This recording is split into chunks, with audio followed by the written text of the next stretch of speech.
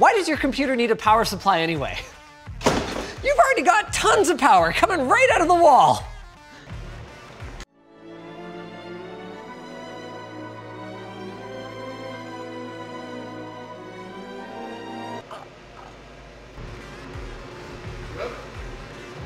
Oh, it blew the fuse.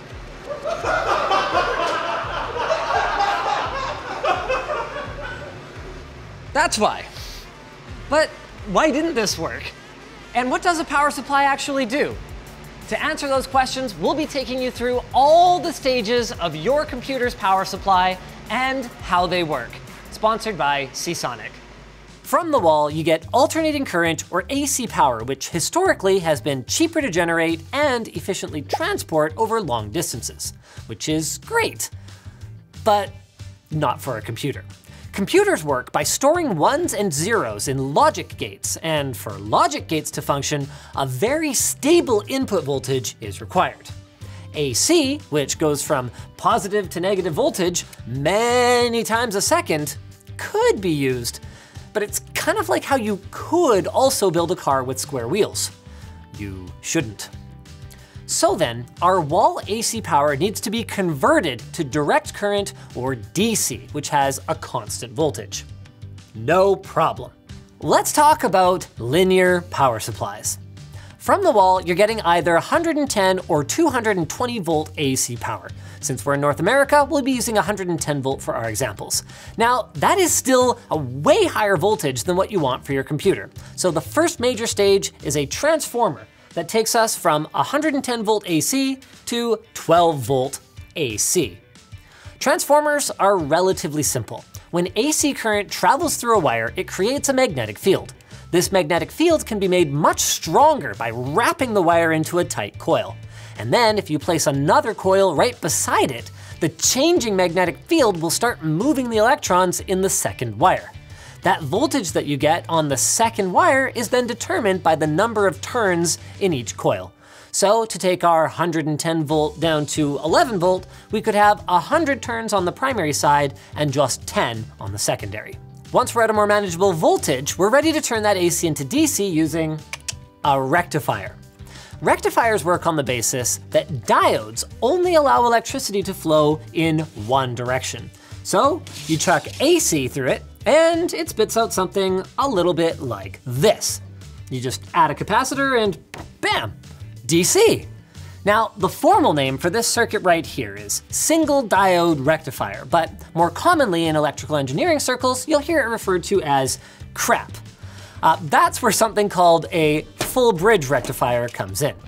For a more detailed look at the full bridge rectifier, you can check out this classic from Electroboom, but we can get you through the basics.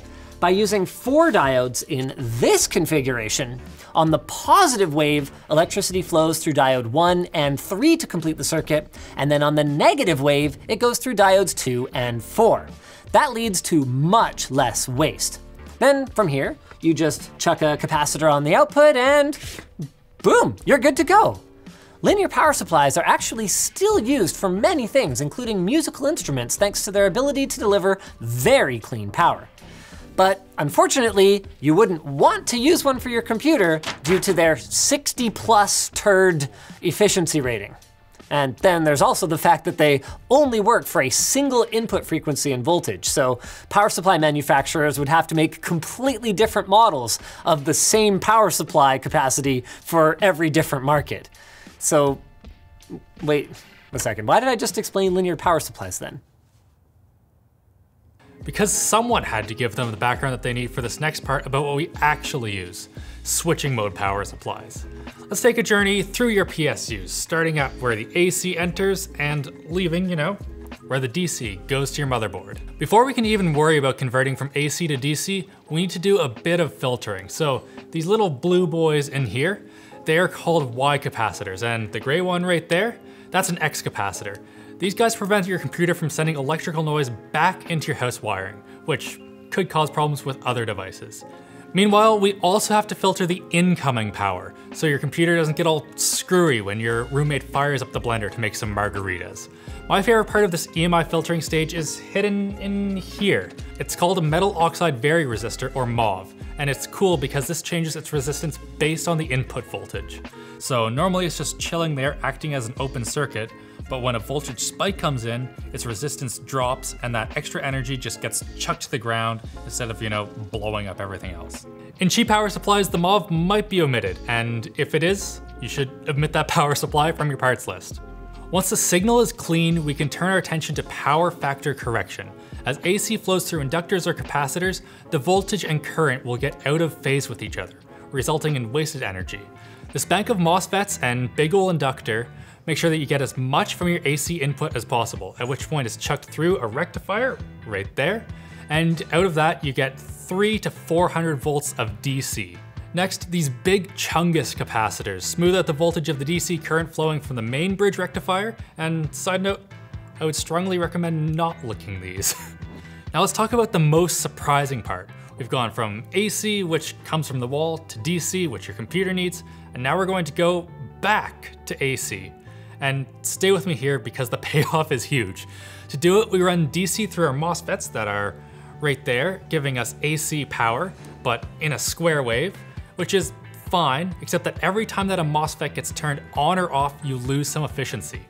To almost entirely reduce these switching losses, a technique called soft switching is used. So in parallel to these MOSFETs is a capacitor and an inductor that will begin to resonate as the MOSFETs are switched.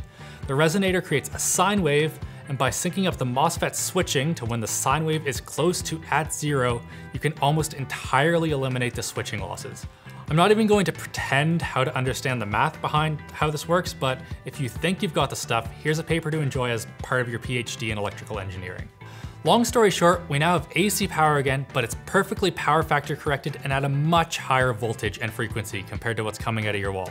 This allows the main transformer right here to be both much smaller and a lot more power efficient as it converts into 12 volts AC, which is then fed into the rectifier right there, and you have 12 volts DC for your PC. For those of you paying very close attention, that was it. We finally came back around to how your computer uses a linear power supply, but not quite, like we talked about before, just with extra steps. Hey, there it is! I knew we were gonna make it back here. Then we take that 12 volt DC and we add some hefty capacitors for filtering and to improve transient response. In layman's terms, this 3300 microfarad capacitor here is gonna do a lot to prevent a voltage drop if your RTX 3090 decides it suddenly needs 500 or 600 watts for a few milliseconds.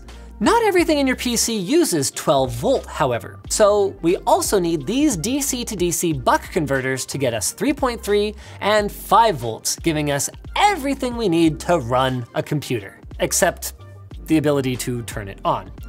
See this other mini transformer over here?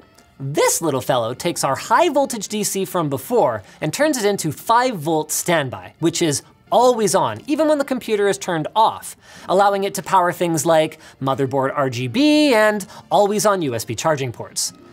Oh, right, and also it powers the power button so that you can fire up your machine and get on with important tasks. Like visiting lttstore.com, where we have great merchandise like these high quality t-shirts, fantastic water bottles, and even— But none of that really explained why good power supplies can cost anywhere from $100 to $500. Something you've probably heard talked about in community forums and even power supply marketing is component quality, with Japanese capacitors coming up a lot. But do they even make a difference? These days, probably not. But that doesn't mean they're a bad thing. Between 1999 and 2007, there was a capacitor plague, where capacitors made in Taiwan experienced a higher than expected failure rate due to issues with the raw materials used to manufacture them, while capacitors in Japan experienced no such problems. Since then, capacitors made in China and Taiwan have greatly increased in quality, and the vast majority of Japanese capacitors are just Japanese branded capacitors. They're actually manufactured in China. With that being said, there is still some value to Japanese capacitors because typically they are designed and tested to meet the quality requirements laid out by the Japanese companies overseeing their production. To figure out if any individual company is good though, Tom's Hardware created a capacitor tier list that you can reference when trying to figure out if a specific component is good or not. The overall capacitance of your power supply can be a double-edged sword though. One thing people often get wrong is automatically assuming high efficiency equals high quality, but unfortunately this isn't always true. An easy way to boost the efficiency of your power supply is to reduce the capacitance. You no longer have to worry about charging up those big old caps so you waste less power, but you could fire up a game and end up rendering nothing but a black screen. And do we have hardware info? And that, my friends, is why you don't buy your power supply on AliExpress.com. Evaluating how different power supply manufacturers have balanced efficiency and transient response is beyond the scope of this video, but we wanted you to know that filtering by 80+ rating and sorting by price isn't the way to go. Low capacitance can also be a problem for small form factor power supplies. There's simply less space to add capacitors. In general, this won't be a problem, but if you're building an SFF PC that is high powered, maybe consider over-speccing the power supply a bit just to be on the safe side. Also, to be on the safe side, never mix modular cables between two different power supplies, even if they look identical. There is a chance they are different, and if they are, it's magic smoke time. It's always bothered me why they aren't standardized though, and I was finally able to ask. Turns out, the answer is pretty simple. Everyone developed modular power supplies around the same time, and the connectors were almost arbitrarily chosen by each company based on their current PCB layout and the connectors easily available from their suppliers. Maybe modular cables can get standardized if the specs change? And there is a good chance the spec for power supplies could change soon. The ATX standard has only gotten relatively small revisions since it was created by Intel way back in 1995. And there are some problems with this, like power supplies in 2020 needing to output 3.3 and 5 volts despite these voltages barely being used by modern hardware.